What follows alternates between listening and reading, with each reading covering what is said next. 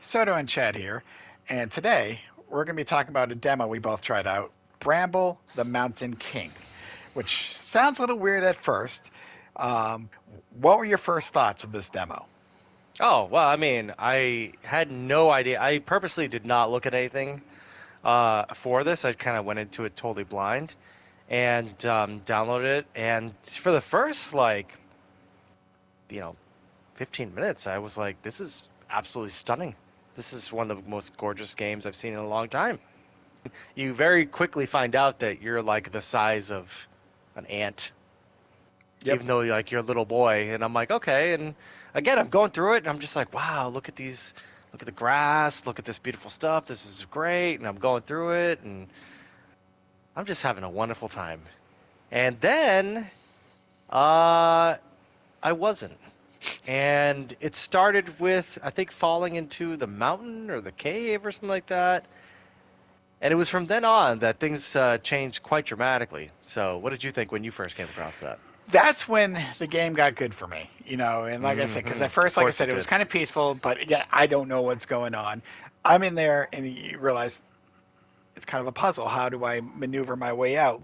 Like for example, there's a part where you push a cage with the guy in it to Yeah. break a bridge and at first Yep. when I did that because I the way I went I'm like, did I just murder someone that I was not supposed to? Like, I didn't know if these guys are good. I didn't put him in the cage. What if this is just someone that's trapped? And I was like, oh hmm shit. But you know what, they're all yelling at me and stuff like that. Like I said, it's trial and error.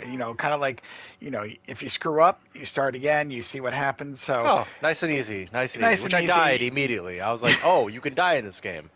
Good Well, to know. I did not die until you got left the cave and went back outside. The first time I Ah. died, which we will get into in a second, because yes, after you hmm kind of get out of this cave and you're figuring out the tutorial part, they're like, hey, use this for your light, and you jump and you do this and you're climbing on cage and you just I was once you having a great escape, time. I was having an you're awesome time. you're kind of stuck in the swamp and you're moving and Yeah, I pretty much was horrified as soon as I saw that thing playing the fiddle in the middle of the lake. I thought at first I was looking at a water hag, and I'm like, oh, what is that in the distance? And all of a sudden it fucking turns and looks at me like all fucking crazy and stops playing the fiddle, and I'm like, okay, fuck Chad. Chad has tricked me again, and now I am playing a goddamn horror game, which I did not want to play. As we all know, I hate horror games with a passion. And all of a sudden, I'm fighting for my goddamn life as a little, I don't know, person, trying to get away from this music. I don't understand why this thing's horrifying. I end up having to, like, duck behind rocks, and then I get away, and then now it's chasing after me. I feel like I'm playing Attack on Titan, and this thing is trying to eat me, and it's like chasing me everywhere, and I'm not having a good time. I am just like, what happened to the beautiful, awesome game that I was playing? Like, this is a terrible change of events. And I just kept saying, fuck Chad, over and over again. Fuck you, Chad. I can't believe you so did this. I thought this was a making friends game. well, it's not. And so this demo did everything I felt like a demo should do for me. Mm. Introduce the game. This is a short demo. This is not even a half an hour, depending on how much you kind of look around or how much you suck at puzzles. But to me, like easily a half an hour, if that. For Oh, your yeah, first for time doing sure. this, um, and it intrigued me. And like I said, usually, these storybook games don't, but for some reason, this one grabbed my attention. And if you read the book, I don't know, from the dead skeleton that you I pass in the did. final I cave, did. you find hmm out, a little bit about the violin player and how he got bullied by all the people, and this is how he, basically took over. And I was like, oh wow! So this grabbed my interest, and after playing it, I was like, I really want to play this game because it's a style I like. Just a little bit of puzzles, a little trial and error. It's not too hmm difficult.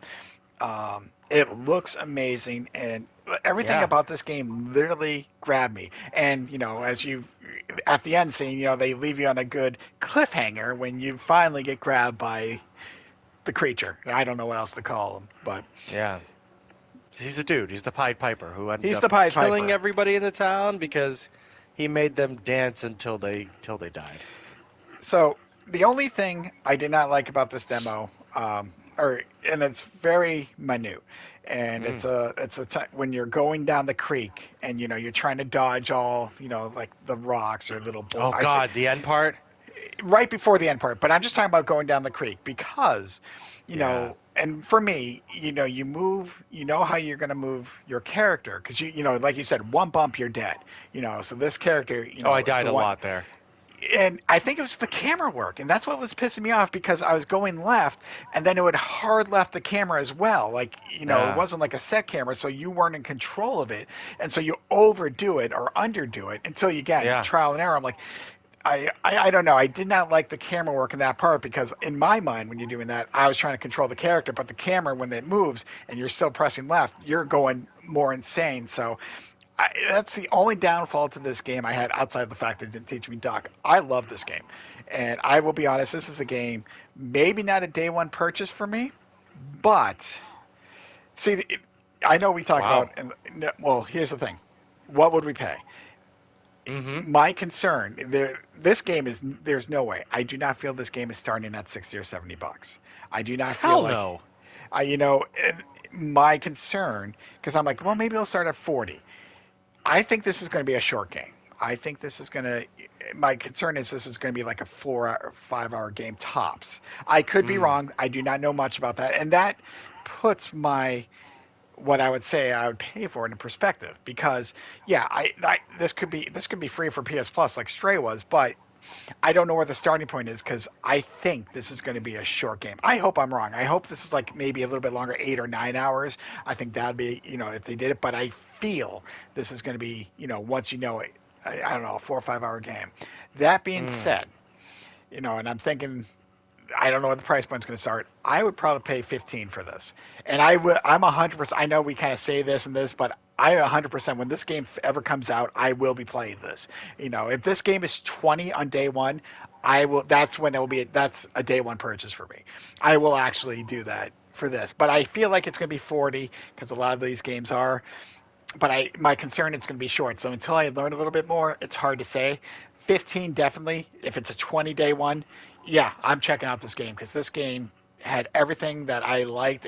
I like simplicity every now and then, in between our RPGs. So that's where I stand with this. What about you? What are your thoughts if you're ever going to actually play this?